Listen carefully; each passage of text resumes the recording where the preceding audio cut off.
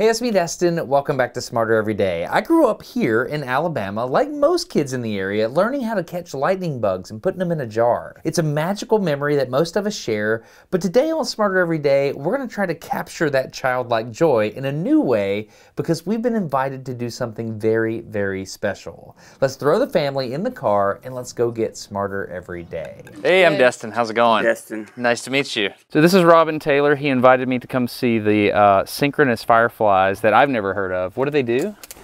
They synchronize their blinks. On or off? Well, both actually. They all turn on? No, the whole forest will turn on. They'll blink at the same time. Really? And then they'll go off. And then they'll blink at the same time. I didn't know that was a thing. That's the thing. I had no idea. It's an incredible thing. So it's just going to be a creek when we get up there, but it's real lush vegetation all around the creek, and it's just a perfect moist hardwood forest, and that's what they love. So the fireflies love the moist hardwood forest, and this species is pretty rare. We just found these about 4 years ago just because we went looking.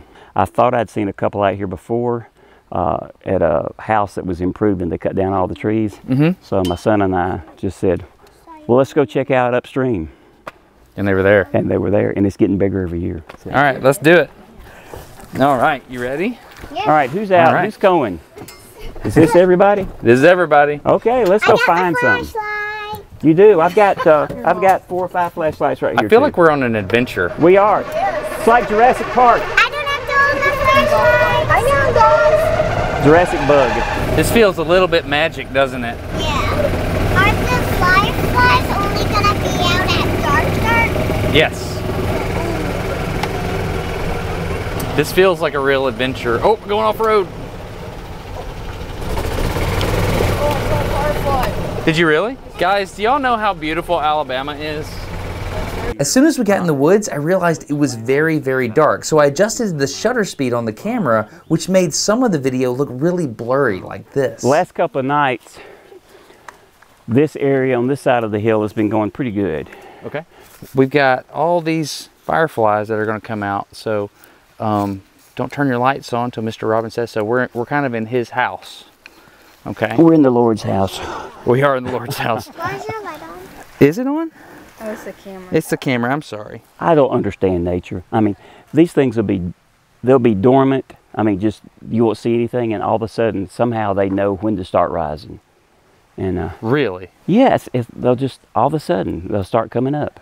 That was weird. I've never seen that. What happened?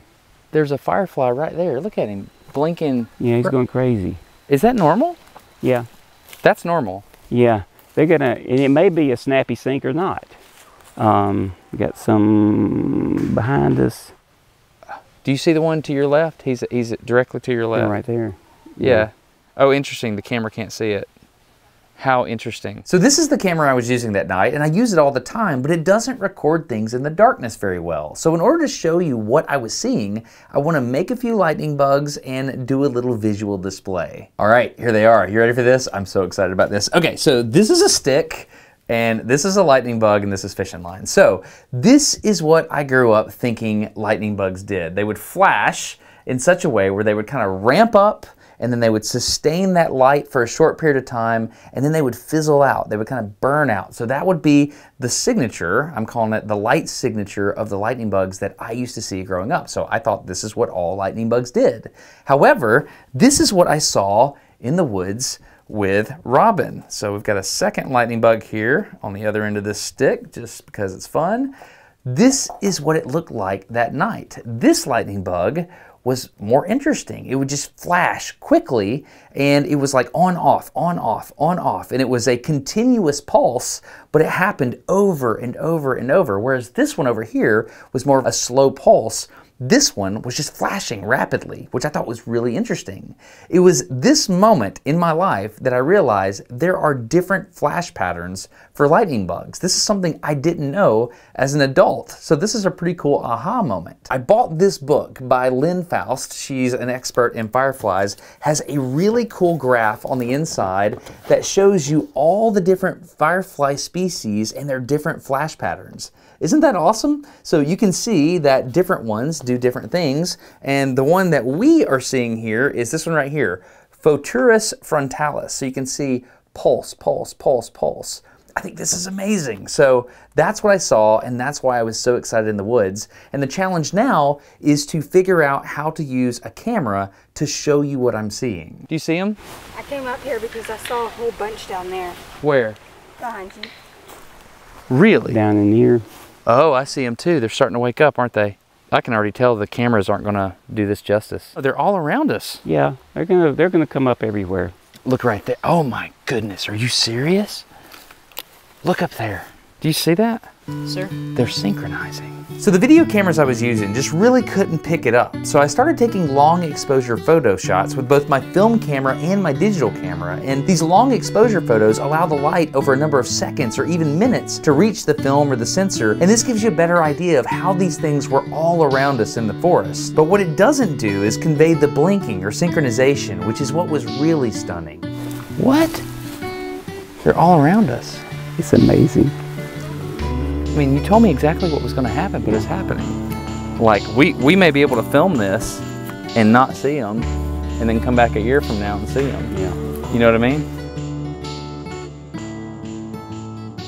Okay, we're back in the woods, and this is Robin. They're starting to come alive back behind you here. So I returned to this spot a year later with my buddy Trent and some cameras that we rented thanks to the patrons of Smarter Every Day. The goal of these more sensitive cameras is to be able to capture these awesome creatures as they light up the night. They look just like an LED blinking. I know. It's so fast. Yes, you know, you wonder how in the world do they do it? Because some of the people have said, you know, you see the ones as far as you can see in one direction, you look the other direction, and they're eventually going to all get in sync. And it's still a mystery as to why they do that. And so the question I have is, they're still out of sync. So, but you can see that the ones that are most close to each other, they'll start syncing up. Yeah. And then eventually, does it spread across the whole forest floor? It will. Okay. Yeah, this is a good spot. You remember last year I had the other cameras that weren't good at darkness? Mm-hmm. They're great for other things, color and whatnot. Okay, so here's a little guy right here. They don't move that much. One thing that I don't understand is the bioluminescence is chemical. And so they're just giving, like if you think about this like a bipropellant rocket propellant, and you touch two chemicals together, they're firing just a minute amount. And when it fires, what happens to the chemistry? That's my next question. It's got to be using some energy up, you would think. It has to be. Yeah. Oh, man. Can you see him lighting up over here, buddy? Oh, man. It is unbelievable. Isn't that crazy? It's like magic out here. Okay, so they are different from other fireflies. The ones that are synchronous in the Smokies, they all turn on and they all turn off at the same time. Here's one flying. See if I can get him. Where are you at? Okay, we got one. So look at this. So, take that light away a little bit. Oh. I got him. And I lost him. I got him. Okay. I was trying so hard. Oh, you lost him. I just lost him again. We're gonna get him. All right. I want to look at your abdomen. Oh man, I can remember doing this when I was 4. I still do it. When you come back, I can have you a whole jar of them. All right, here we go, got it. All right, I pick you. Okay, the same search algorithm as when I was 4 works today. You just pick one, you're like, I am dedicated on you. Okay. All right, so we're gonna, and a drop. That was amazing. Turn off the light maybe, or move the light maybe he's still on the ground. Oh, he flew up. Okay, all right. Robin, I'm making an embarrassment of myself. Okay, be very delicate so we don't damage you. All right. Hey ladies, check it out. That is very fast. He's very still.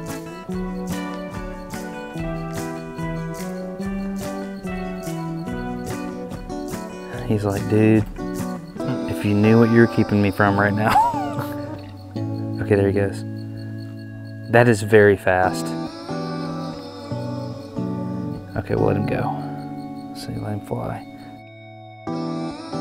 Okay, time for the construction paper lightning bugs again. I love this so much. This time, got the legs involved. If you can see that, there's a lot happening down here. All right, so here's the question. How do they synchronize? And the answer is scientists don't know. But what we do know is the synchrony starts in one part of the forest and then it spreads to other parts of the forest. So here's a question. What would happen if we provided that optical drumbeat, so to speak, by using LEDs in one section of the forest? Would we be able to get them all on the same beat frequency, and how long would it take for them to catch on? So we tried that with LEDs. We have a function generator right here. We have LEDs that are soldered to a BNC cable, and they're chartreuse LEDs, so they look like the lightning bugs. And that's about the size of a lightning bug abdomen. You know what? We need to compare. Approximate size of the LED, approximate size of the lightning bug. You got that? Good, because he was done. All right. They look just like the lightning bugs, man. It's working. Do you see that? Am I making that up, or is it actually working? On the left side of the creek over here. I see it too, dude. It is totally working. Are you seeing this, Robin? I see it. I'm trying to come up with a less scientific explanation. The camera's not doing it justice at all. We got to figure this out. Okay, I'm not crazy. This was actually happening. This is the function generator that we had out there. This is the mode I had it set in. I'm going to hit run here, and you can see that these things start blinking. This was happening. I don't know why. I just did a really poor job of being able to capture it via video. These are called snappy syncs, so I know it was working. No, here's how I know it was working, because when we ramped it up to like 10 hertz or down to 3 hertz, they broke synchrony. But if we went back to 5, they would come back in. I don't know if I had the shutter speed set incorrectly on the camera or what, or maybe it was a massive case of cognitive bias, but for my money, it felt like it was real. So I would love for this to be studied more in the future. That being said, the next night we came out with more cameras with the goal of just capturing the beauty of what was going on out here. Okay, we're back. We have image stabilization on the camera this time. That's good. This is the Canon ME something. What is it? ME20FSH. Okay, all that. This is like a see in the dark kind of camera. It can actually do infrared. This is the other thing we have. It's a pan tilt unit, and you can set keyframes. So where do you think we should set this up based on where they are? Yeah, maybe it's just right here? right there. Yeah. Okay. We have no idea if this is going to work. We finished setting up the video camera, and Robin and I started taking still photos as the light started to fade away.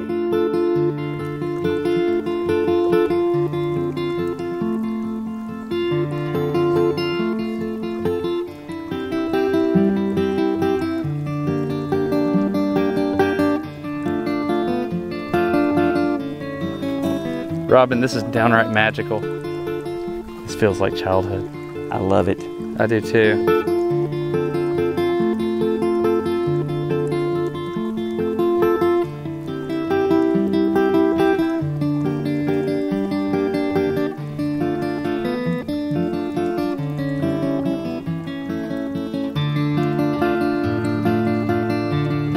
I've got about 4 or 5 in here. Yeah. I want to let them slowly crawl out. All right, guys, you're free.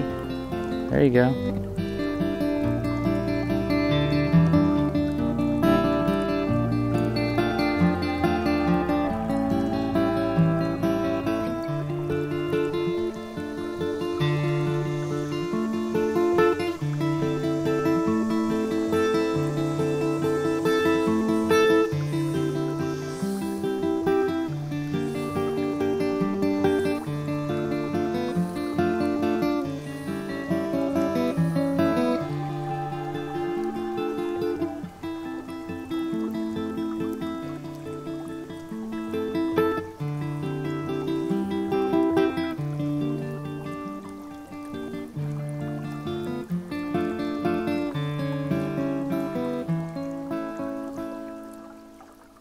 I hope you're not upset with my videography in this video, but the truth is, this is one of those things you just have to see.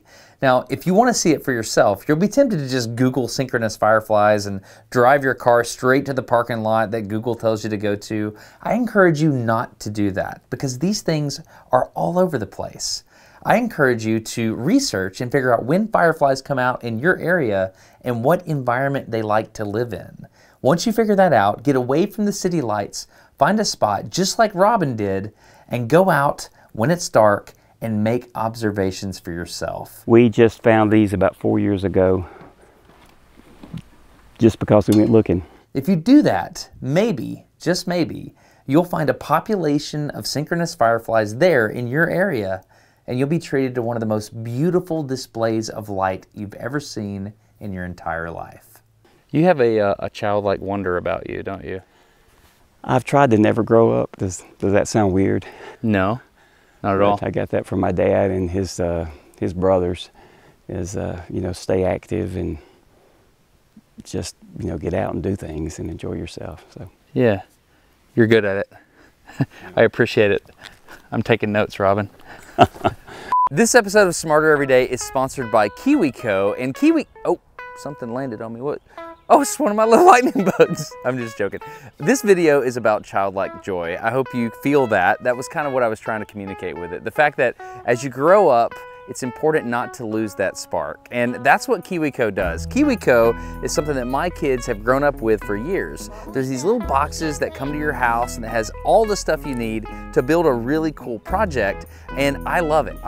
Like to this day, I still love making simple little things like this. And I like making complex things. So if you want to instill a sense of joy, of creating things into the hearts of your children or a child you love, please consider going to kiwico.com/smarter50. That gets you 50% off your first month of any crate. There's 9 different lines you can choose from, so you can tailor the joyful experience for the kid that you love. No matter where the kid is at, there is a perfect project that KiwiCo has ready to go that's going to teach them awesome STEAM principles: science, technology, engineering, arts, and math. My kids have grown up playing with KiwiCo boxes for years, and we love them. They've genuinely helped our family. My kids are super confident now using their hands, doing all kinds of things. They're not intimidated when I tell them to do something that's a little bit out of their reach. They just grab the tool and they go for it, and KiwiCo has a lot to do with that. So if you'd like to check this out, please consider going to kiwico.com/smarter50. That gets you 50% off the first month of any crate.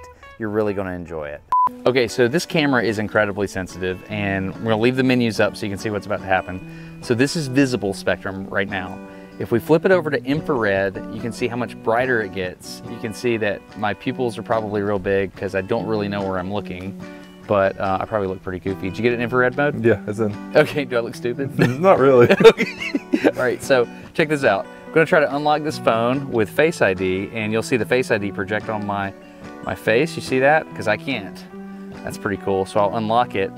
And this is pretty cool too. The 3D laser scanner on an iPhone, I can't see this, but it can see it. And so I'm assuming you're seeing stuff on my face? One moment. Let me, Are you adjusting it? Yep. I can't see anything. Can you see that? Yeah. Okay, so infrared's pretty cool. This camera's amazing. Also, I can still see all the lightning bugs around me. Oh, I'll get out of the way. See if you can see the lightning bugs. Look at that. Can you see them? Oh, it's not focused. Okay, we'll work on that and get you some better images. One last thing, this is really surprising to me, but almost 70,000 people have signed up for the Smarter Everyday email list, which just totally blows my mind. That is amazing. Apparently email's getting it done these days. I keep it simple. I don't spam you because I don't like spam email. All I do is when I upload a new video, I send you the link. It's that simple. So if you're into that, then I will send you emails. If you go to the smartereveryday.com website, and there's a link to email list up there, or I'll leave a link to the email list down in the video description. But I'm really kind of interested in this whole email resurgence thing. It's pretty interesting. So no pressure at all, but if you're into that, that is now an option, and I appreciate it. Thank you to you for watching this video. I am grateful. Thank you to all the patrons that support Smarter Every Day and allowed me to rent these cameras. I'm grateful. I'm Destin. You're getting smarter every day. Have a good one. Bye.